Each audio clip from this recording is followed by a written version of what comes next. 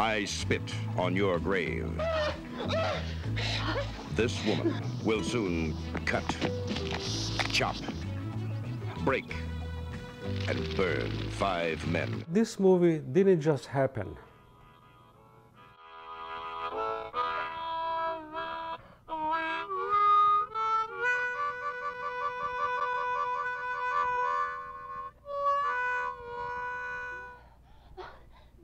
The subject matter came to me through a real event that, I'm sure you know about this, when I helped a girl that was raped in the park. I took her to the police, etc.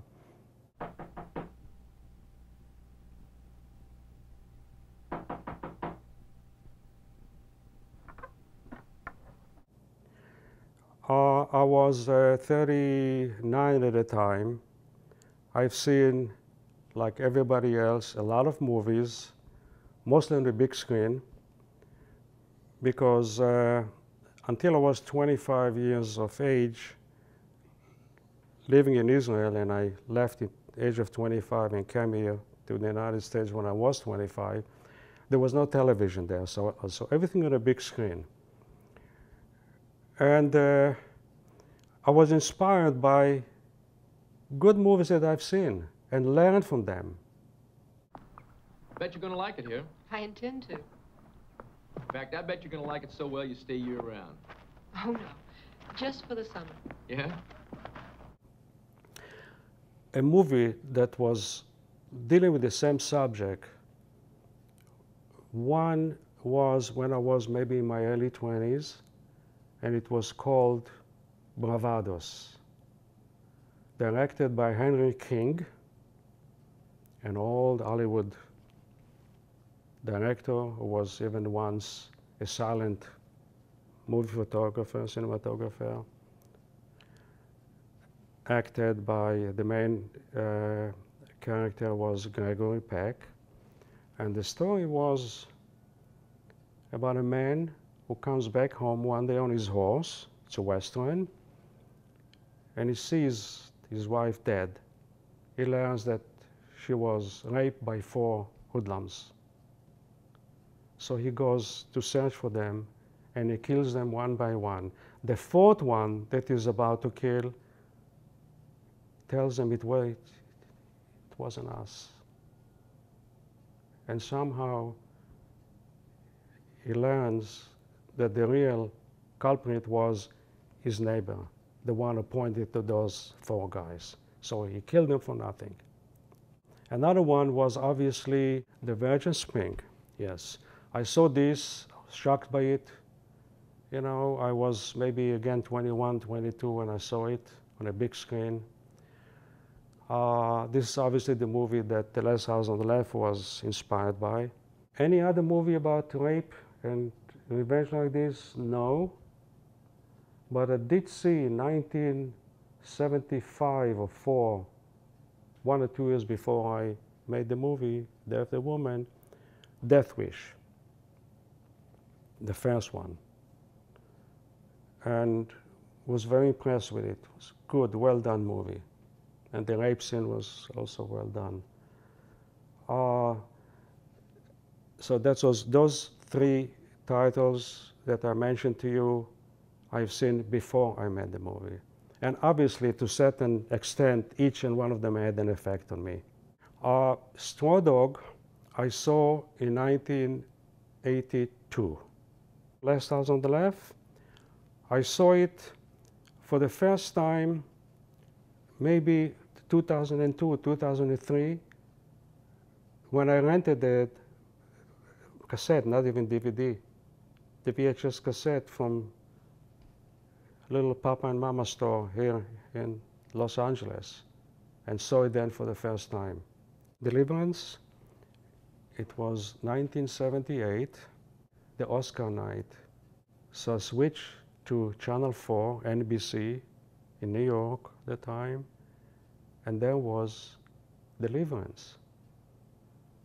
And that was about a few months after I finished making my movie. So I missed the first maybe half hour of Deliverance, but I did come to the point where they rape this man, And obviously the raping on television was chopped, cut, still was well done.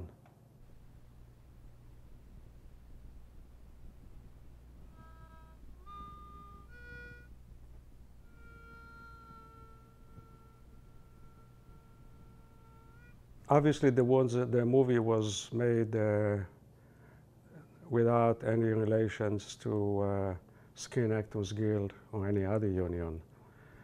So I simply put an ad in 1976. I put an ad in a weekly magazine called Show Business, another weekly magazine called Backstage, and I got thousands of stills with resumes, photos and resumes from male actors, female actresses. And then Camille, she was one of them. She happened just to come back from Italy, where she made about half a dozen movies. She was back, it was maybe only a few months since she came back. I called her in and interviewed her, and I knew initially that she'd probably be the right person for this role. We made the movie together, and we got married only about just when the movie was made, was done. So we were not wife and husband at that time. No, it took a while. It took a while. It's after the movie was made. I was living in New York at the time, and Camille was living at the time at the same place. Came to live with me, and we lived together for about half a year. And she was a wonderful mother to my both kids. That was one of the reasons that I wanted to marry her, because she was a good-hearted, lovely Southern belle. And that's just to put it in a nutshell. So we got married after half a year of living together. Now you want to hear about a divorce?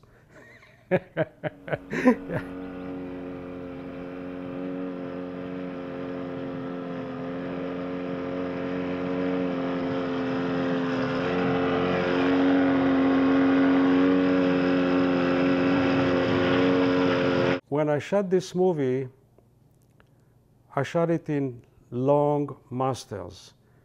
If you take a rape scene, for example, front, long shot, it lasted 3 or 4 minutes. I took the whole sequence, whether it lasts 2 or 3 or 4 or 5 minutes. Then I took the same master shot from the back and from the sides. And everything of how it came together was decided in the editing room. Because eventually, in the editing, while you're editing it, the screen on the Moviola, on the editing machine, dictates to you what should be in, what should be out, at what frame you should cut in, what angle you should take. Focus on her and stay on her, focus on the guys, take a long shot, take a medium shot. It's very hard to explain. All I can tell you that it took about a full year to edit this movie. And that's where the creative juices come together, when you got it all in front of you. It's like, say, well, shall I use this word or that word? Look at the dictionary, I have about 25 different elements, different words, like a thesaurus. So you got 25 shots, this angle, that angle, his shot, that close-up, hand close-up. Which one do you use? So you try this, the skin said, no, it looks grotesque. Try another shot, maybe go to another guy, maybe go to Earth. Finally, we tried every sequence at least a dozen times until we knew that this is the one that works.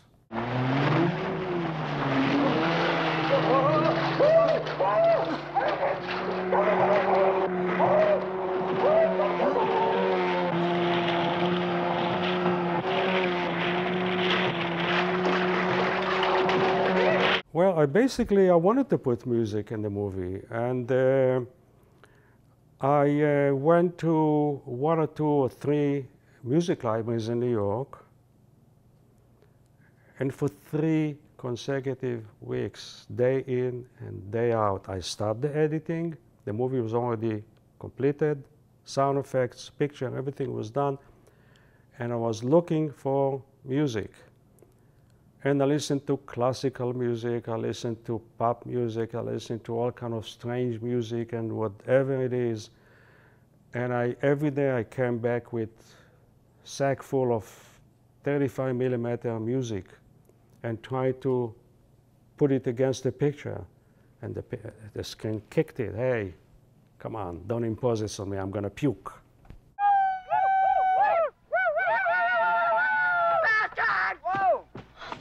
My friend, dear friend, Alex Pfau, who, by the way, studied together with Roman Polanski in Łódź in Poland, film school,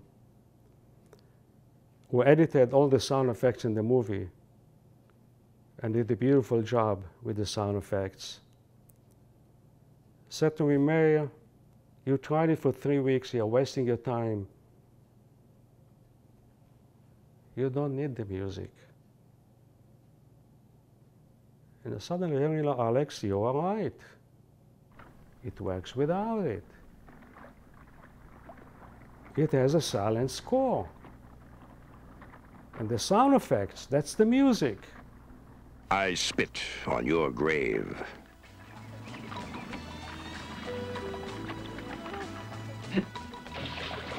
Scared to death, I.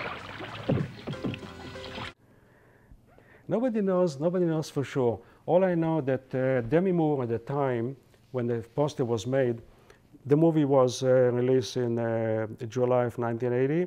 At that time, she was unknown and looking for a job. And just as a side note, my friend, I have a friend who made made the first movie with her. He's the one who really discovered it. I think she did some soap opera before that, but he's the one who gave it the first crack, in a big role in the movie that he has done. But obviously it was a very low budget, couldn't pay her much, she was still struggling, looking for it. So some say it was hers. It's rumors, sweet rumor. I never had her denying it or commenting to oppose it or admitting it. So let's leave it as part of the mythology that goes on with this movie, with all kind of other stories and mythologies that surround it.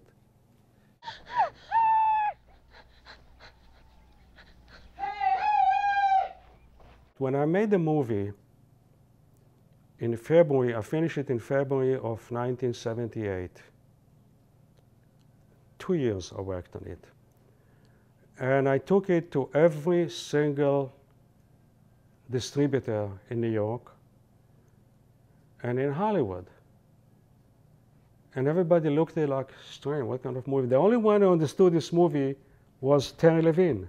He said, Meir, I want to buy it. How much? $500,000. No, too much. As I said, he saw it to this day.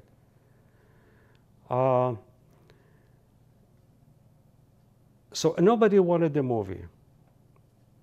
It was very strange for them. What kind of movie is it? Somebody offered me $10,000 as a down payment.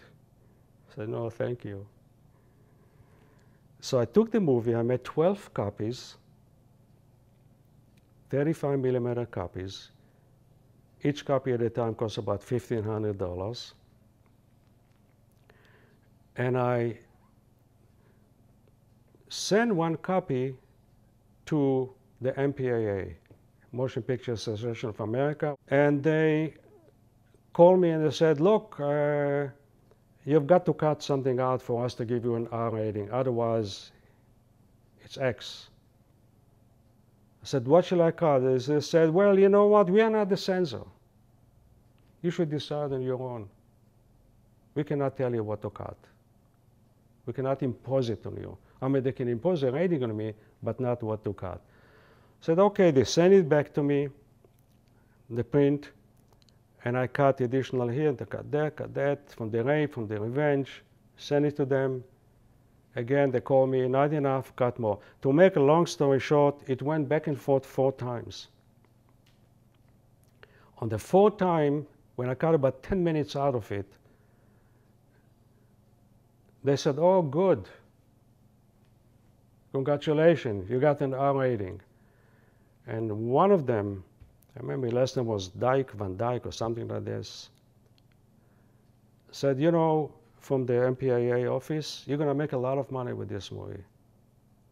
And he was wrong. I took the 12 prints, I cut them all to conform to the R rating version. I put the tag R-rated, etc. And I opened it on my own in about a dozen theaters in the South. Florida, Tennessee, Alabama, and it failed miserably. It hardly made the cost of the publicity that I put into the movie, because the movie was anemic. 10 minutes were cut out of it. It was horrible. So I said, F-U-C-K, the MPAA. I took back the 12 prints, reconstituted all the shots that I previously removed. I said, this movie will be played from now on unrated, full version. I spit on your grave. What you are about to see did happen. Now, obviously, full version, but nobody wants the movie. So what do? It was 1978.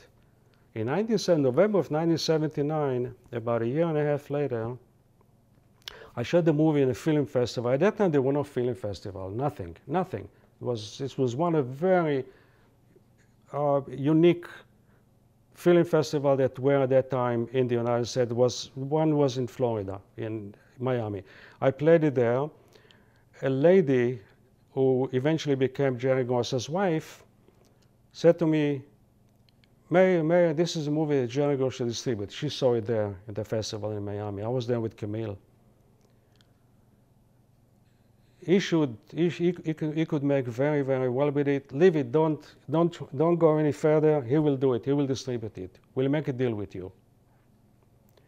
And we did. A few months later, in 1980, March of 1980, we made a deal. In the deal, Jerry Gross had the right to change it to any title that he wanted to. With me, have no say or input whatsoever. I'll never forget when he called me one day and he said, Meir, we decided to change the title to I Spit in Your Grave. My heart sank. And I even became pale. I said, what? What kind of title is that? He said, well, and he had a good point. He said, when you played it under Day of the Woman, it didn't do well. But I said, but Jerry, when I played it under Day of the Woman, it was with 10 minutes cut out of the movie. So it's not only the title, it's maybe because I said, no, I'm afraid that people will remember that it failed under Day of the Woman. Cuts or no cuts, they remember Day of the Woman made $40 in a movie theater, a weekly basis or daily basis, which is nothing, pittance. I couldn't say anything. That's how the movie came to be known as I Spit in Your Grave, aka Day of the Woman. And if you notice, since 2002, when the Millennium Edition came out, I don't give away a license to distribute this movie unless they say I Spit in Your Grave, aka Day of the Woman. And it's interesting to note, though, that certain territories, Japan, for example, just called it Day of the Woman. They didn't want to call it I Spit in Your Grave. France, 2004 or 5, when I made a deal with them, Day of the Woman. South America, El Día de la Mujer, Day of the Woman.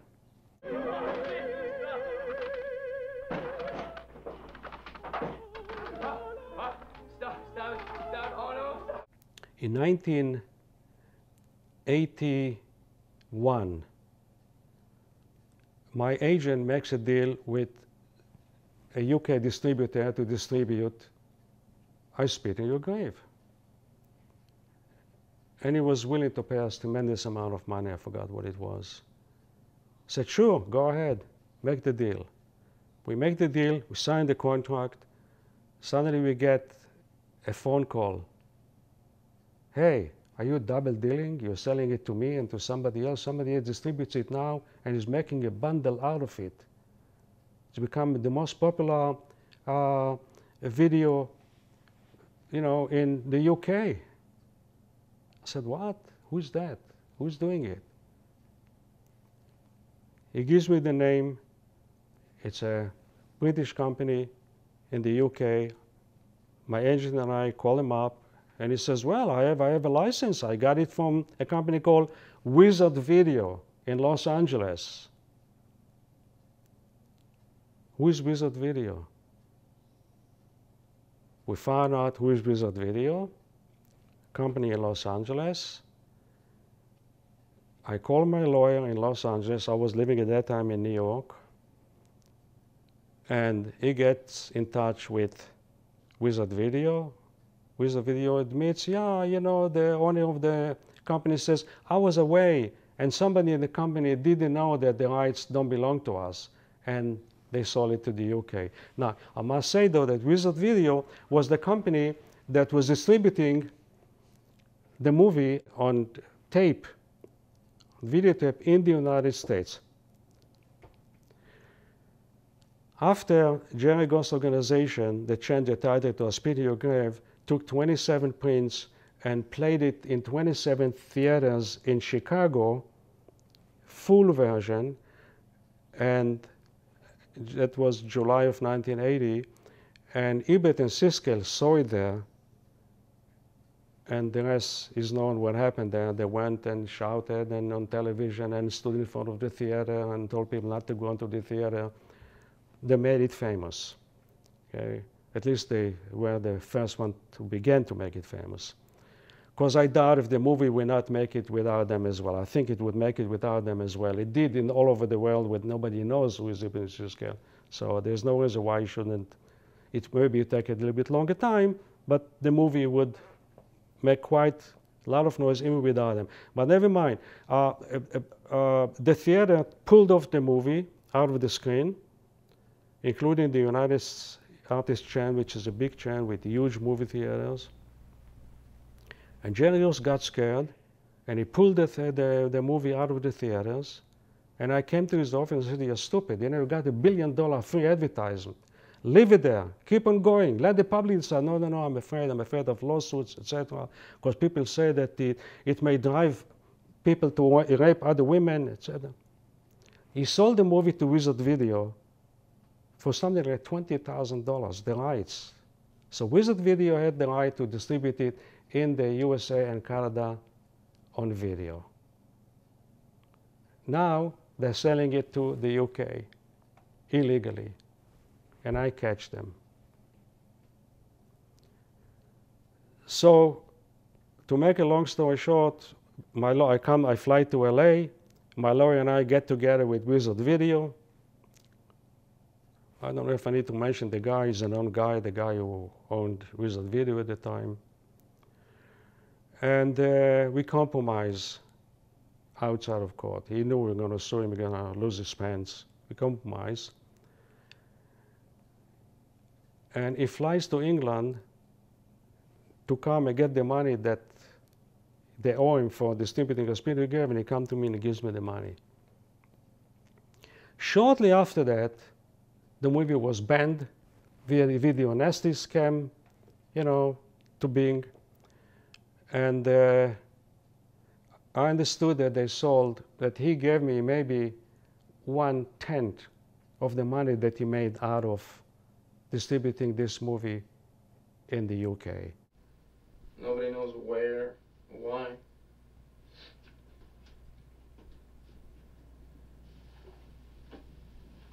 I had a sequel which I've written, which obviously Camille would be in the movie if we would have done it.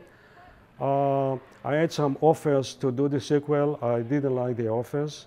I didn't like also the fact that they wanted to be in full control, final cut, and so forth. If you make the sequels, I didn't do it.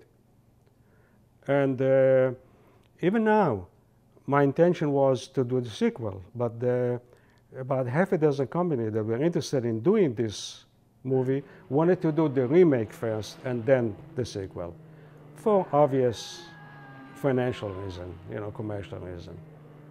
So that's basically it. I never did intend to do it otherwise, and I even thought of doing it on my own, but I thought, well, this time I'll do it, let somebody else put the money.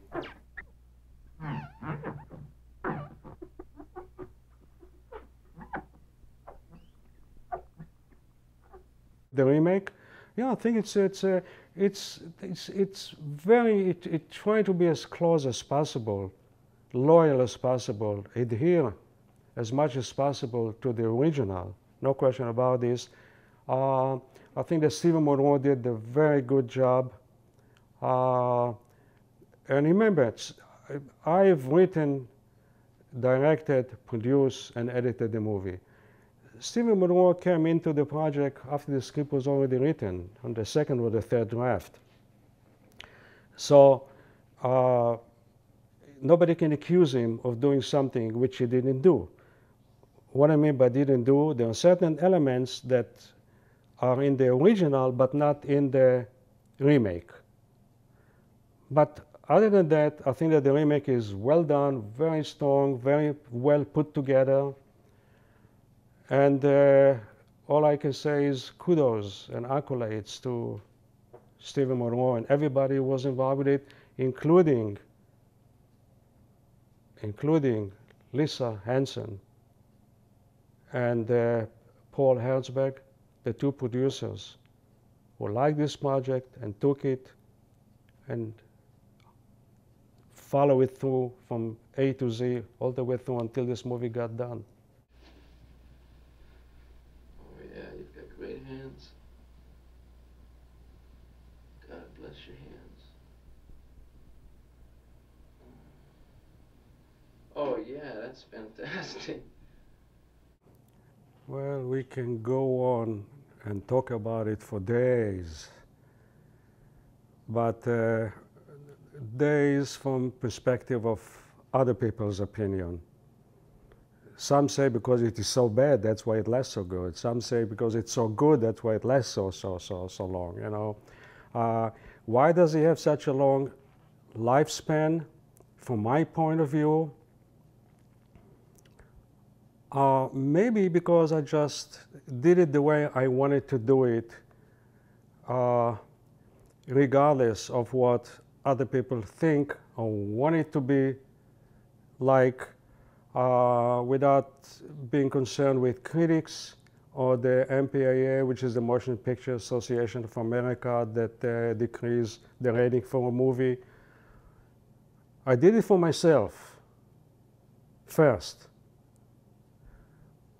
Not for myself to sit and sit alone in my own home, I did it for myself first. That means for the way I thought the movie should look like, and then give it away to the public. And fortunately, the public accepted it. Even those who didn't accept it contribute to its lifespan.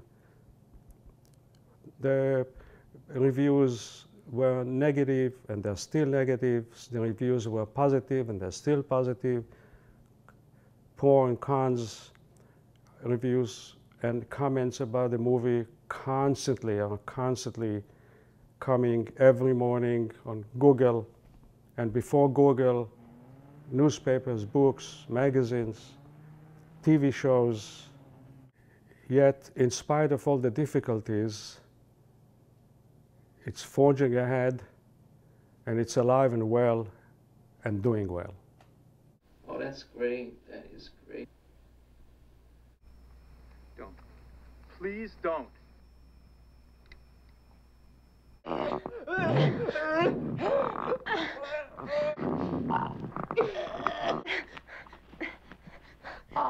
You can't do this to me. I got a family. Suck it, bitch.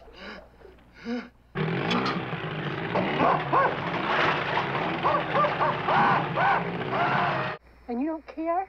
No guilty conscience? Ah, that's so sweet, it's painful.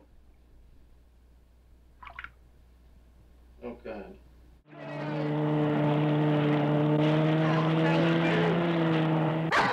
I spit on your grave.